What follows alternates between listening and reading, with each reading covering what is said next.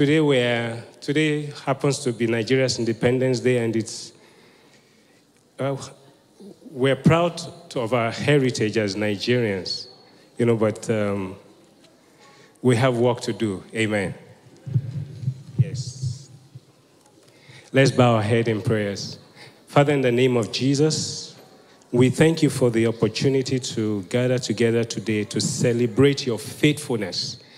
Because if it had not been for the Lord who was on our side, it says when men rose up against us, we would have been swallowed up. We would have become non-existent. As a nation, we would have become non-existent. But you are faithful. You are our God. And so we know there is hope. Lamentation chapter 3 says because of the faithfulness of God that the steadfast of the Lord never ceases, his mercies never come to an end. They are new every morning. It's because of your mercies that we have not been consumed. So we come here today to offer thanks and praise. And we ask, Lord, that you accept it. We ask, Lord, that we experience open heavens, not just for Nigeria, but for our individual lives, for our families, for our children, for our businesses, for everything that belongs to us. We're asking that we'll experience a fresh breath of God from heaven. Thank you, Jesus. Let the words of my mouth and meditation of my heart be accepted in thy sight today. In Jesus' mighty name we've prayed. Amen. I'd like to say thank you to our choir leaders, and thank you for leading us to worship God. The Bible says God inhabits the praises of Israel. So I just want to encourage us to get in the spirit of praise and worship all the time. The Bible says in everything give thanks, for this is the will of God concerning you in Christ Jesus. I want to thank Pastor Nira and Pastor Tony for this opportunity to share on this great day that we're marking Nigeria's independence. I'll start by, the theme for this service is the glory of the Nigerian nation. How many minutes do I have, Sam? 30?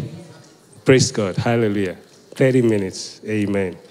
The glory of Nigerian nation. A few brief historical facts before we read the Bible.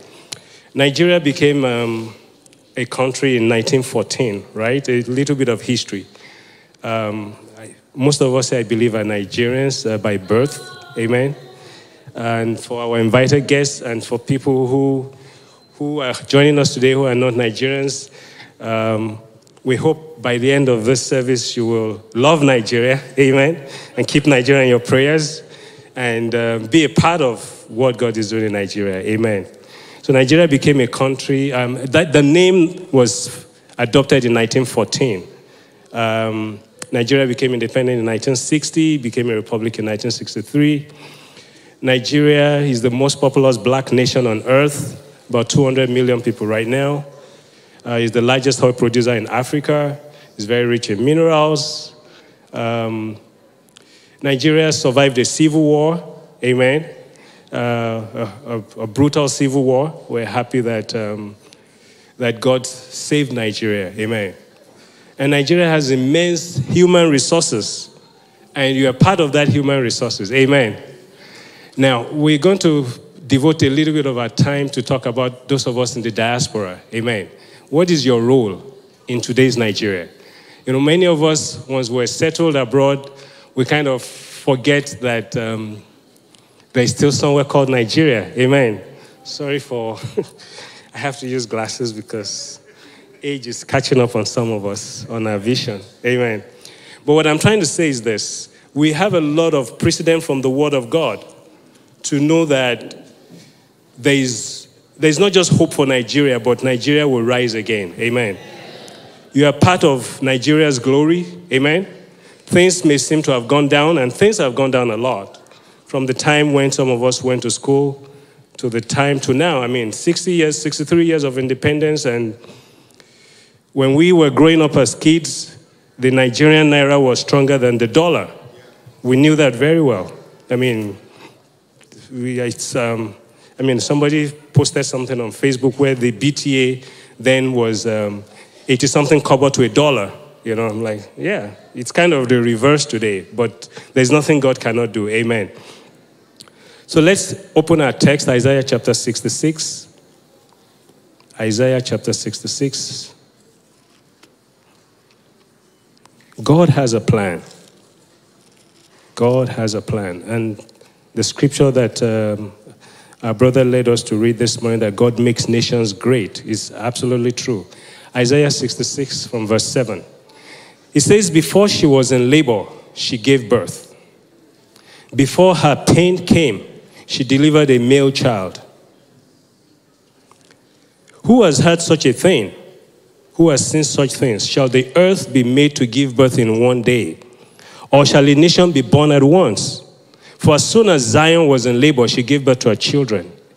Shall I bring to the time of birth and not cause delivery, says the Lord? Shall I, who cause delivery, shut up the womb, says your God?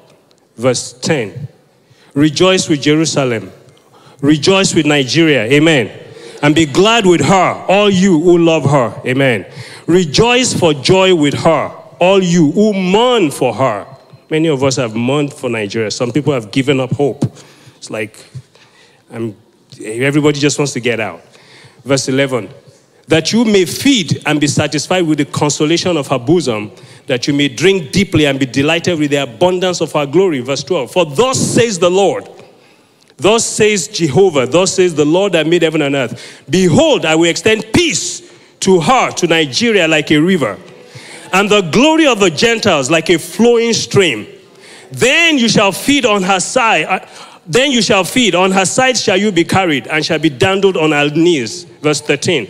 And as one whom his mother comforts, so I will comfort you. And you shall be comforted in Jerusalem. You shall be comforted in Nigeria. Amen. God is no respecter of persons. He's no respecter of nations. What he did for the nation of Israel in time past, in present day, he can do for any nation. Amen. And diaspora Nigerians are much like diaspora Jews. Praise God. I can make that comparison because it's absolutely true. Everywhere we go, we succeed. We're prosperous. Praise God. And that gives me a lot of hope that God has a plan for Nigeria. Nigeria was not a mistake and is not a mistake. I know there are many voices in Nigeria. There are probably more than 200 nation groups in Nigeria, different languages. I mean, main languages, Hausa, Fulani, Yoruba, Igbo, but different, when we're growing up, so many, whether it's Efik, Ibiobio, whether it's Urobo, Ishekiri, so many, so many groups. But God put all those entities together in one nation. He has a plan. It's not a mistake. Praise God. So the present situation of Nigeria is a little bit concerning. And like the psalmist said in Psalm 137, said, by the rivers of Babylon, there we sat down, and we wept when we remembered Nigeria. Amen. But the story doesn't end there. And it will not end there in Jesus' name. We're still going to praise God for Nigeria. A lot of us here I did school in Nigeria. And I always tell people that a nation that could afford to train me for 7 years, medical school, and I did not pay zero tuition. Many of us can attest to it. Many of us went to Unilag, University of Ibadan, Nnamdi Azikiwe University, Nsukka, University of Nigeria. Those were great Nigerian institutions. Institutions with many of us had foreign lecturers, a lot of foreigners in Nigeria. In fact, I had a neighbor in Bakersfield that said, her parents were in Nigeria, they were in Benin or something. I'm like, really? Yeah. People who identify as Nigerians, who were born in Nigeria, maybe Lebanese, Indians, and they were there when the nation was flourishing. God will restore things in Jesus' name. Amen.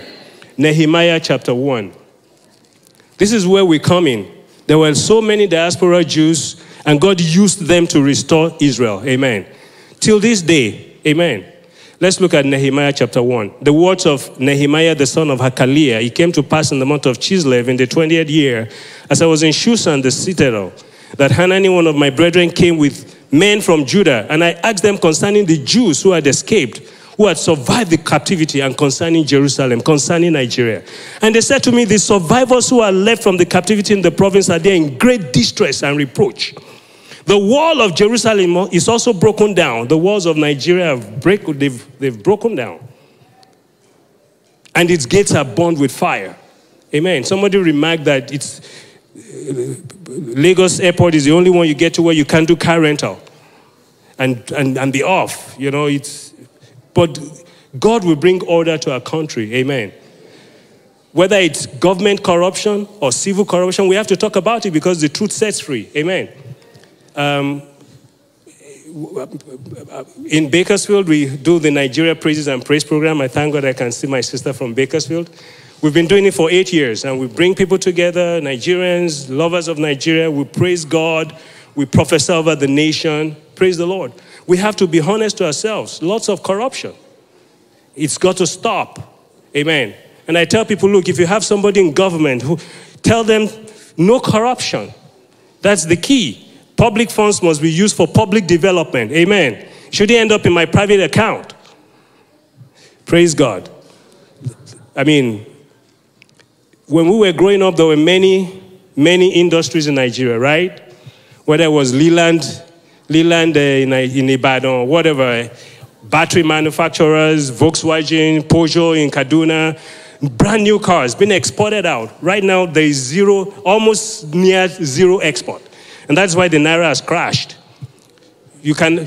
Crude oil alone cannot sustain Nigeria. Amen. Nigeria is allocated 2 million barrels by OPEC. They hardly produce 1 million today. Much of it is stolen crude. And the people in government know, right? It's stolen, everything is stolen. You have crude, but you can't refine it. Praise God, you sold your refineries to private, I don't care, I'm sorry, we're not really here to talk politics. There's a lot of malgovernance, but we pray for good governance going forward. Amen. Praise the Lord. Lots of jobs gone, a lot of decadence. And this is where the church comes in, and the church must remain a light. And whether it's pastors preaching from the pulpit, let's look at the book of Matthew chapter 6. And not many of us want to offend the people in power, but we have to tell them the truth, like the prophets of old. Matthew chapter 6, verse 23b. Matthew chapter 6, verse 23. It says, but if your eye is bad, your whole body will be full of darkness. If your eye is bad, because the eye is the light of the body. That's what Jesus said. But if your eye is bad, your whole body will be full of darkness. If therefore the light that is in you is darkness, how great is that darkness? Praise God. This is where the church comes in. The church must remain a light. All over the world, whether it's in America, whether it's in Europe, whether it's in Nigeria, the church must remain a light.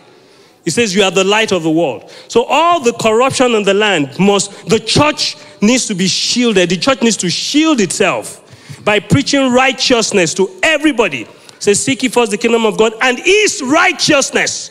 There is a right way to do things. There is always a wrong way to do things. Praise God. There are also Christians everywhere getting contracts from the government, doing 10% kickback. That was the norm when we were growing up, right? 10%. Mobilization fee, and then nothing is done.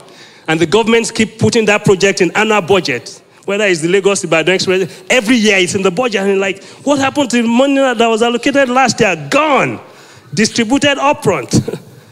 It's got to stop. Amen. So we have to be a light.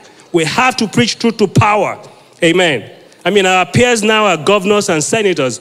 Let's talk to them. Do the right thing. If you want God to be honored, God is not going to come down. We are going to do it. Amen. Just like the diaspora Jews, God didn't come down. God used them. Praise Jesus. Everybody is envious of the nation of Israel today. They're people of covenant. We also are a people of covenant. Praise Jesus. Because God has not asked us to serve him in vain. God has not asked any group of people to worship him in vain. And he will show up for us all the time. Amen. So now let's look at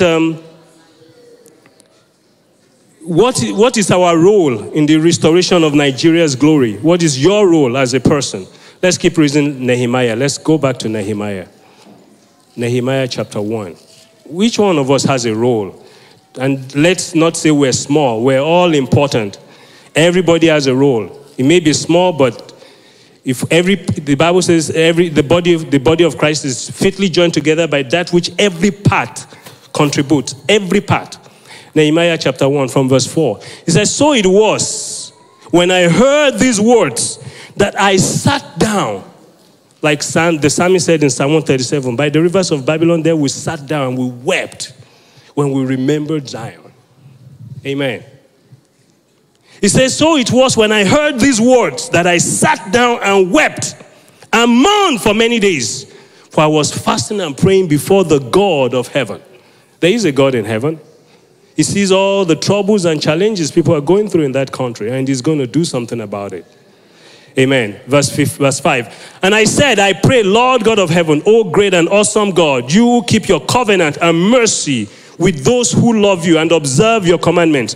Please let your ear be attentive and your ears open, that you may hear the prayer of your servant, which I pray before you now, day and night, for the children of Israel, for the children of Nigeria, your servants, and confess the sins of the children of Israel, the children of Nigeria, which we have sinned against you. Both my father's house and I have sinned. We have acted very corruptly against you. Amen. Now we see in Yoruba, we say that and we interpret that, the rod is spanking itself. It says it's spanking the dog. Every act of public or private corruption, we're really stealing from ourselves. Praise Jesus. We're stealing from ourselves. Now we're talking about the dollar being less than the naira. The naira being worth more than the dollars when we were growing up. Now a dollar is 1,000 naira. Before our eyes, the economy is crumbled. Praise Jesus. The giant of Africa. And then they will rebase the economy just to make it the biggest economy in Africa. All that is gimmicks. Praise Jesus. The common man on the street is not happy. Amen. Their life is hard. And there's another proverb that says, Ojuaro ni kosara into, it's the morning rain. It will touch every one of them. Whether it's the man in government who is hoarding money. Before we get to South Africa, there was a time one of the legislators had bonds. Before he got to South Africa, he died. You got to fix the system. Praise Jesus. And we need to speak truth to those in power. Stop stealing. If something is allocated for road development, use it for that purpose. If something is allocated for schools, use it for that purpose.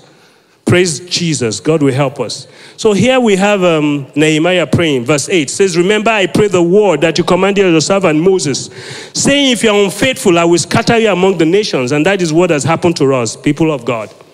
We are scattered among the nations. But it's for a purpose, because God does not make mistakes. Amen. I'm not here by mistake. Praise Jesus.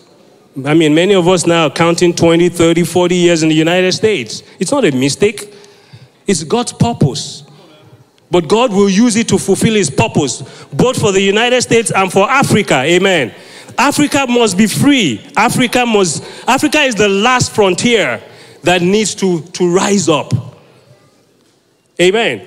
China rose up. India rose up. Africa is the last frontier, and it's going to rise up. Amen. In Jesus' name. Amen.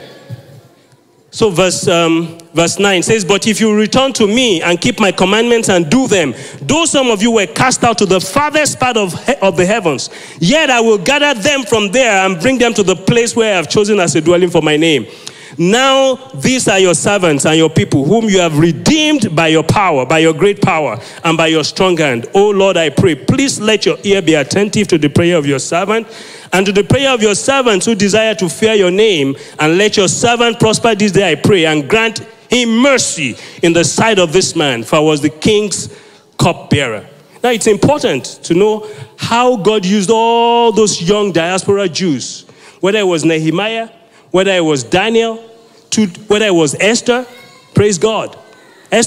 God used Esther to put an end to what would have been the first extermination of Jews on earth.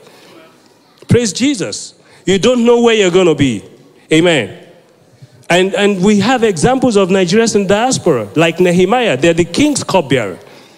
They have the ear of the president. Whether it's here, whether you never know. Yes, there are. Amen. And God will raise them up. God will raise up Nehemiahs from this congregation, who will be able to say, you know what, I'm going to do something for that place. Praise God. So Nehemiah was a diaspora Jew, just like many of us today. He was highly placed in the government. He was the king's wine steward. That is a trusted position because you can poison the king, right? Before the king will make you his cupbearer, it means you must be a trusted person. And that was how God dealt with diaspora Jews. Everywhere they went, his grace was upon them, just like his grace is upon us as Nigerians. So So the pathway forward for the restoration of Nigeria's glory starts with you as an individual Nigerian, whether you're at home or you're in the diaspora. Your personal consecration is of utmost importance. Praise God. Your personal consecration is of utmost importance, because the prayers of a wicked man are an abomination to God. Your consecration is of utmost importance. Then comes intercession. Hallelujah. We all got to go on our knees and keep praying. And we've got to serve the Lord with all our heart. Some of us get out of, some of us are out here and we hardly even make time for church fellowship, for fellowship. It's like we left the Bible in Nigeria when we left Nigeria. It's like, don't give me any one of that, whatever. Praise God. But there's no life outside of God. Amen. There is no life outside of God. Whatever your profession, whatever your calling, however prosperous, however big you become, there is no life outside of God. Solomon realized that. I mean, no man was blessed as Solomon was. And then when he backslid from God, he said, vanity of vanities, he said, everything that my eye desired, I got. That is amazing. Elon Musk is nothing compared to who Solomon was. But God made Solomon everything he was. So your personal consecration is of utmost importance, and you must serve God with your whole heart. Let's look at John chapter 12. John chapter 12. John chapter 12, verse 26.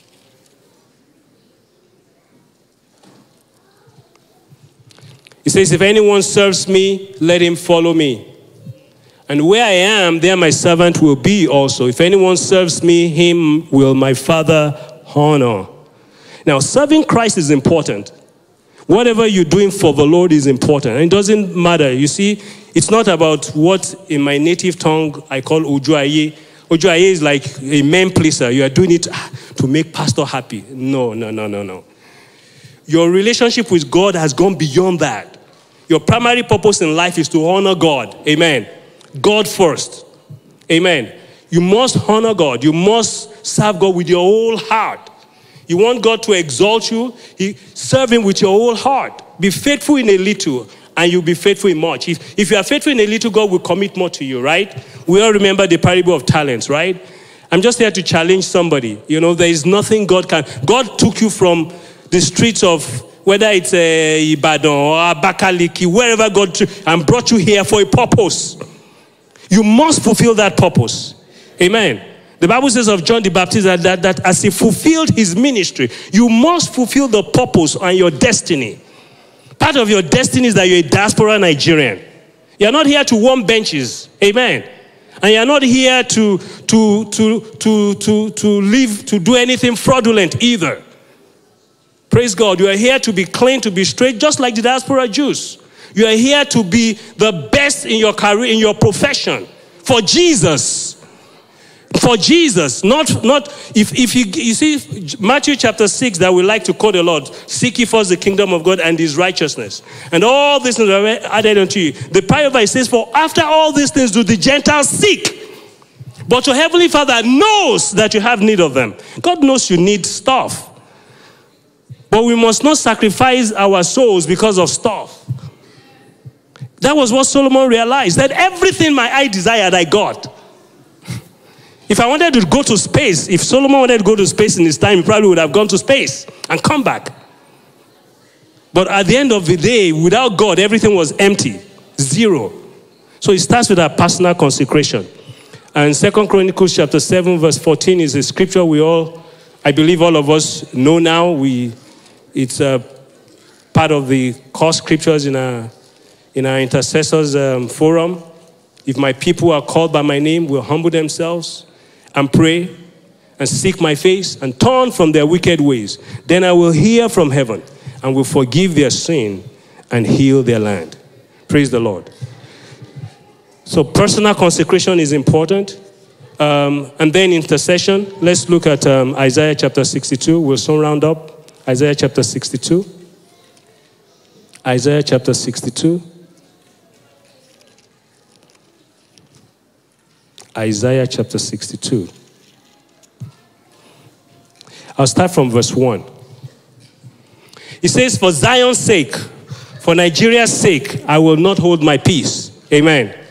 And for Jerusalem's sake, I will not rest until her righteousness goes forth as brightness, and her salvation as a lamb that burns. The Gentiles shall see our righteousness in Nigeria. And all kings our glory. You shall be called by a new name, which the mouth of the Lord shall name. You shall also be a crown of glory in the hand of the Lord, and a royal diadem in the hand of your God. You shall no longer be termed forsaken. Nigeria shall no longer be termed forsaken, nor shall your land anymore be termed desolate. Amen. But you shall be called Hephzibah, and your land Beulah, for the Lord delights in you. The Lord delights in Nigeria. He said, and your land shall be married. Nigeria shall be married to Jesus. Amen. For as a young man marries a virgin, so shall your sons marry you. And as the bridegroom rejoices over the bride, so shall your God rejoice over you. Amen. You are the sons of Nigeria that will marry her again and make sure that her glory shines again. Amen. And verse 6 says, I have set watchmen on your walls, O Jerusalem, O Nigeria. They shall never hold their peace, day or night. You who make mention of the Lord, do not keep silent, and give him no rest till he establishes, until he makes Jerusalem and Nigeria a praise in the earth. He has a plan. He has a purpose. When we were growing up, there used to be a man of God, Pa Elton, who gave a prophecy about Nigeria. You know that just like you have a gun and you have a trigger, that Nigeria is the trigger point. And out of Nigeria is going to, it's like an explosion. And we've had an explosion of Nigerians outside. There is a purpose. But after that is done, God will do something about that country. Amen. He's not done. God is not done with Nigeria. Let's look at Daniel. Let's look at Jeremiah 29. Jeremiah 29 is a scripture we love to read. I'll soon round up and we'll pray. Jeremiah 29. Thank God for the prophets. Thank God for the prophets. They guided the nation of Israel through their time of captivity, And God, and you and I, God is raising us up to be a guide, a light to that nation. And we're not going to fail in Jesus' name. Amen. Jeremiah chapter 29 from verse 1. It says, now these are the words of the letter that Jeremiah the prophet sent from Jerusalem to the remainder of the elders who were carried away captive, to the priests, the prophets, and all the people whom Nebuchadnezzar carried away captive from Jerusalem to Babylon. This happened from Jeconiah the king, the queen. This happened after Jeconiah the king, the queen mother, the eunuchs, the princes of Judah and Jerusalem, the craftsmen, the smiths had departed from Jerusalem. The letter was sent by the hand of Elasah the son of Shaphan and Gemariah the son of Hilkiah, whom Zedekiah king of Judah sent to Babylon, to Nebuchadnezzar king of Babylon, saying, thus says the Lord of hosts, the God of Israel, the God of Nigeria, to all who were carried away captive, whom I have caused to be carried away from Jerusalem to Babylon. Verse 5 says, build houses and dwell in them. Plant gardens, eat their fruit. Take wives, begat sons and daughters, and take wives for your sons, and give your daughters to husbands, so that they may bear sons and daughters, that you may be increased there and not diminished. Amen. Can you see God's purpose? Those of us who are outside are here for a purpose. Build houses, dwell in them, plant gardens, eat their fruit. Participate in the economy of the land where God has brought you to. You are not here by mistake. You are not here by accident. Praise Jesus. Verse 7, it says, and seek the peace of the city where I have caused you to be carried away captive, and pray to the Lord for it, for in his peace you will have peace. How many of you pray for this country, this United States of America? You got to pray for this nation. Amen. Because the temperature is getting hot. Hallelujah. But God is on the throne. God has always raised nations that have been guides to other nations. Whether it was the Persian kingdom that Esther was in, whether it's Nebuchadnezzar and the son that ruled after him, whether it was Darius, all those kings, they were the superpowers of their time. Whether it was Egypt, before Nebuchadnezzar, it was Egypt and Assyria that God sent Jonah to. Those were the superpowers of their time. But God raised up Israel in the midst of all those countries. And God, look at what God did in the book of Daniel. God even made Nebuchadnezzar to know him as the God of Israel. And he commanded everybody in his kingdom to worship the God of Israel. There's nothing God cannot do. Let's stop underestimating the power of God. He made heaven and earth. Praise God. This is where I'm going. Verse 10. Verse 10 of Jeremiah chapter 29 says, "For thus says the Lord, after 70 years are completed at Babylon, I will visit you and perform my good word toward you and cause you to return to this place." How do I know there is hope for Nigeria? Because of you and me. Because of precedent, historical precedent. God told the children of Israel, said, after 70 years, the times and the seasons are in his hands. But my job and your job is to keep praying, keep believing, and keep doing what is right. Amen. And that's what Jesus told his disciples. Let's look at Acts chapter 1. I'll soon round up. Acts chapter 1. Acts chapter 1. Acts chapter 1, verse 6. And this is a question we all have. You know, I mean, many of us didn't think the elections would go the way it went in Nigeria, right? It's a pity we can't even vote, right? Our country is not advanced enough for us to be voting outside Nigeria, you know? Praise God. It's okay. It doesn't stop God from doing what he wants to do. Amen. Verse 6, Acts chapter 1 says, "Therefore, when they had come together, they asked him, saying, Lord, will you at this time restore the kingdom to Israel? Lord, will you at this time make Nigeria great again?" That's the question we're asking. I'm invested in the future of Nigeria because of my posterity, because of my children's children, so they know where they're from. We all know the ills of colonization, the ills of slavery, what it has done. And that is why I'm saying that continent will rise again. Every power seems to focus on Africa, whether it's Russia and China and the European colonizers. And all the resources have been exported for hundreds of years, and it's not exhausted. Is God not awesome? We're just asking for a fresh beginning. They can keep everything they've taken, whether it's all the human resources, all the slaves that were shipped to the Caribbean and the Americas and Europe. You probably have cousins you don't even know. 10 cousins. Praise God. People are using 23 to find their genealogy. I mean, God is awesome. You know, at least we're here. Praise God. And God has a plan. So look at what the Jews were asking, because at this time in Israel, they were under the Romans. The Romans were the superpower of that time, and they were occupying Israel. They literally controlled the life of the Jews. And even the disciples were concerned, and you should be concerned. Verse 6, it says, "Therefore, when they had come together, they asked him, saying, Lord, now that you have died and you have risen from the dead, now that you have proved to us that you are the Son of God, Lord, will you at this time restore the kingdom to Israel?" And look at the answer of Jesus. He says, and he said to them, "It is not for you to know times or seasons, which the power has put in his own authority." Amen. Can I tell you when Nigeria will turn around and become a great nation like it used to be in the past? No, I don't know. But it's going to happen. Amen. If Christ tarries. Because God is faithful. God is faithful. He says, verse 8, he says, "But you shall receive power when the Holy Spirit has come upon you, and you shall be witnesses to me in Jerusalem and in all Judea and Samaria and to the end of the earth." So as a Christian, as a Nigerian Christian, you have two ministries. One is primarily spiritual. The second, Nigeria is really a secondary ministry. Praise God. But we're concerned because, you see, you cannot watch that nation keep going down and fold your hands. It's just not possible. Then you're not a true Nigerian. Amen. And I'll refer back to my mother tongue, you know. You understand what I'm saying? I'm sorry that we love Proverbs. Amen. No matter how sweet the journey is, you will always think of home. Amen. Praise God. So we have two ministries. Our first ministry is to honor God, to serve him. A secondary, even though Nigeria may be secondary, but because Nigeria is part of God's plan, which is why you are here today, which is where you left thousands of miles away and you are now here. You are settled. But you have two ministries, one for Jesus.